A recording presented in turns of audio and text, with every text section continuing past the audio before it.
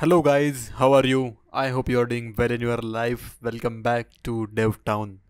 In this video, we are gonna cover objects in JavaScript. So previously also I had told you guys that in JavaScript everything is object, may it be array or variables.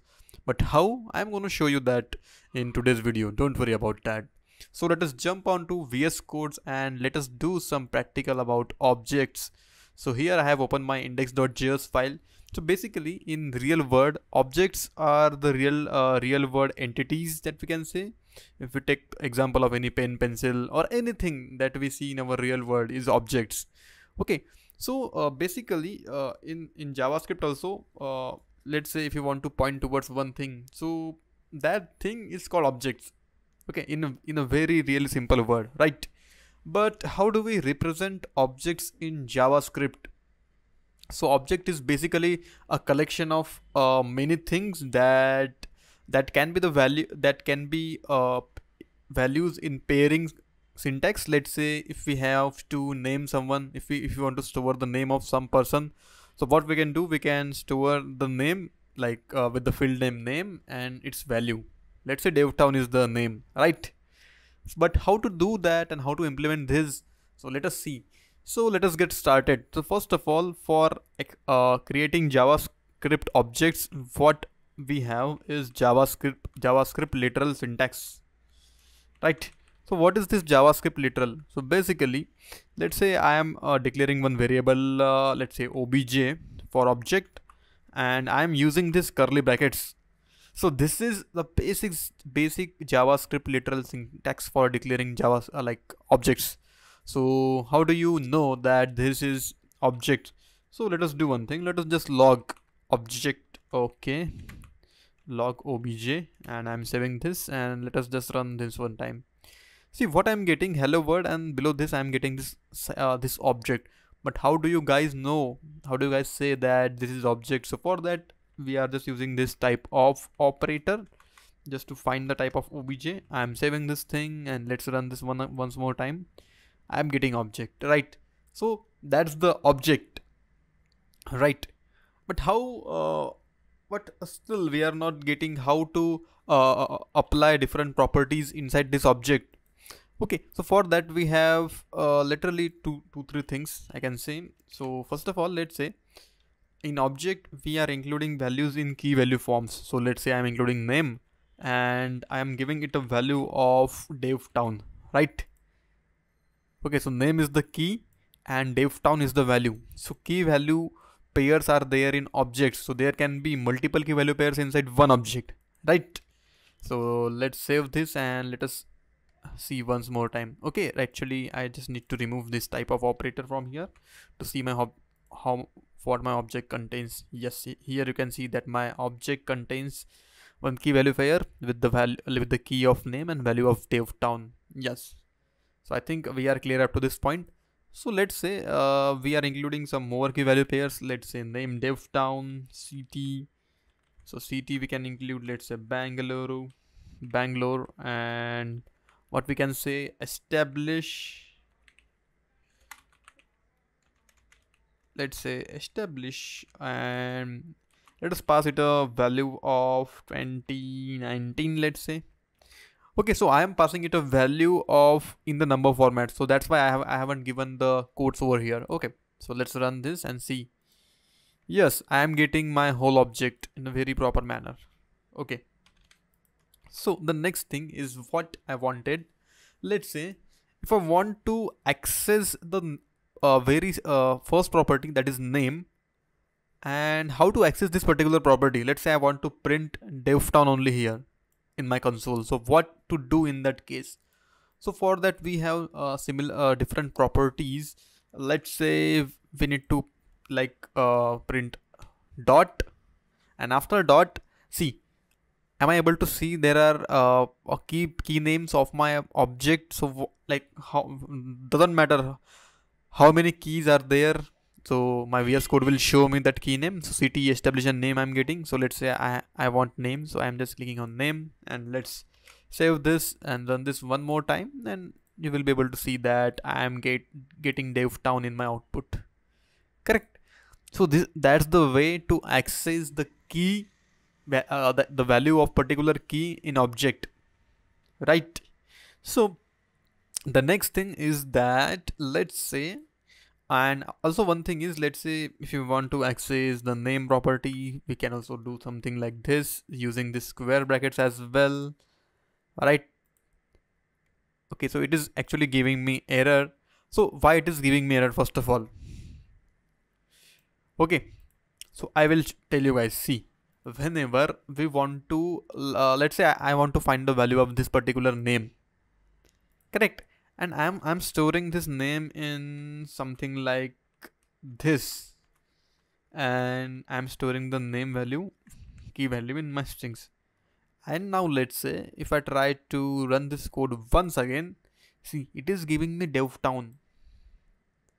But how it is possible that it was not giving me name previously? Let's say if I comment this line and try to run this thing, it is giving me that name is not defined. Object of name is not defined, right? So basically what happens is, whenever I tries to write this thing, let's say if I try to write this thing over here, object.name, am I saving this thing and running this, it will give me DevTown. That's the up till this we are right, correct, right? So if I uncomment this line and now let's try to run this thing, still we are getting DevTown, correct? It is just because I have implement dot over here, and after dot, whatever's come here, if it is a key present in my particular object, then it will not give me any kind of error. But if I am using square brackets, okay, so so the value inside the square bracket should have something stored by the key name, right? So that's why I'm doing this like this.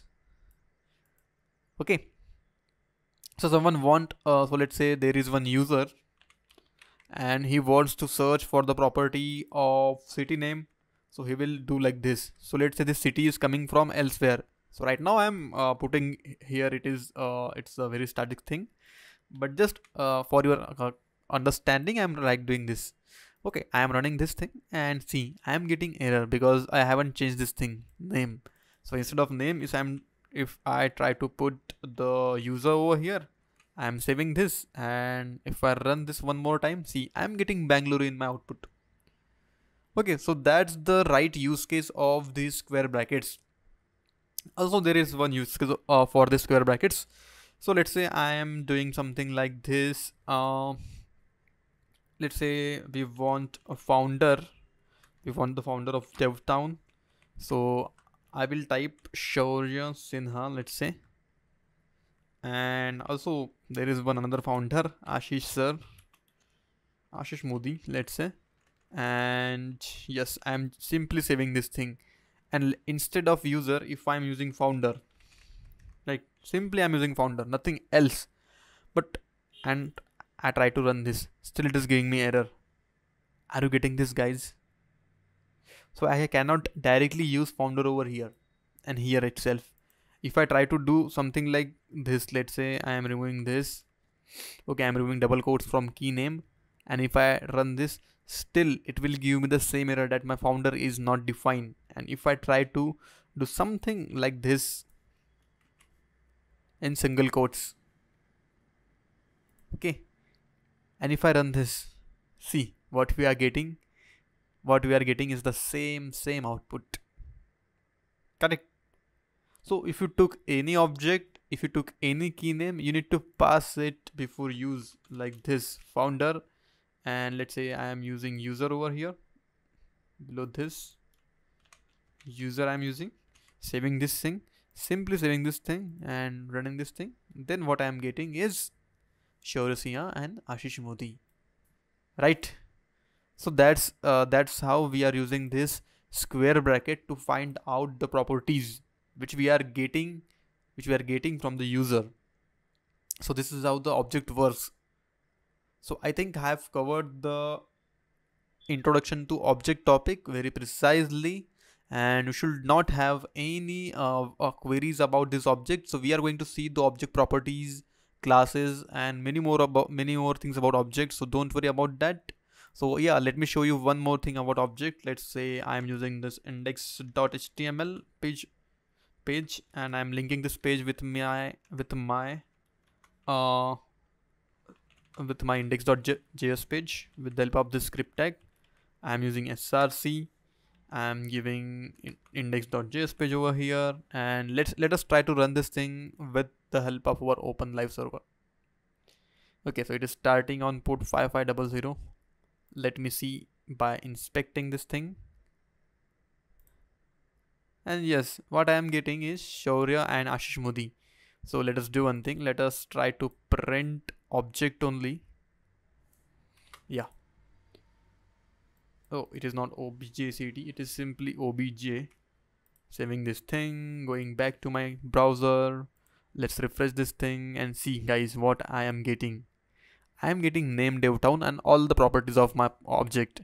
But below that, we are getting something known as prototype, constructor, is property, toString. Like, so there are many things. So these all are the properties of object. And what is this prototype? Inheritance is there. So we are going to see all this thing in detail in the upcoming videos. So up till then, just keep practicing this object part, and I will see you guys in the next video. Thank you so much for watching. Bye bye.